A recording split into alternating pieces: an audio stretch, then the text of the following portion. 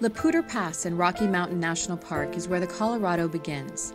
Straddling the Continental Divide, an average snowfall of around 12 feet a year in this region melts and flows through 7 U.S. states and Mexico to the Sea of Cortez.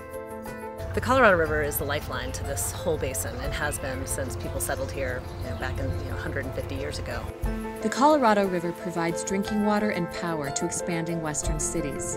It irrigates farms that grow the lion's share of the nation's produce and supports a vast array of recreation.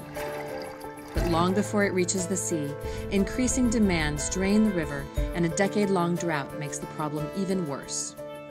As the planet warms, we expect the jet stream to retreat farther and farther to the north, taking with it all of the rain-bearing low-pressure systems that California relies on and the southwest U.S. for much of their water. Growing populations to the west have disturbed long stagnant desert dust. This dust now coats the snowpack in the Rockies and intensifies the sun's rays. When the temperature rises, earlier and earlier each year, the spring runoff happens weeks ahead of schedule. This year, snowpack in the Rockies is actually above average, which is great news for folks downstream.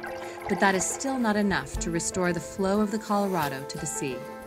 The status quo will not be acceptable for the future, and I would hate to have that be our legacy, that we witness the moment in time when the river could no longer meet our needs.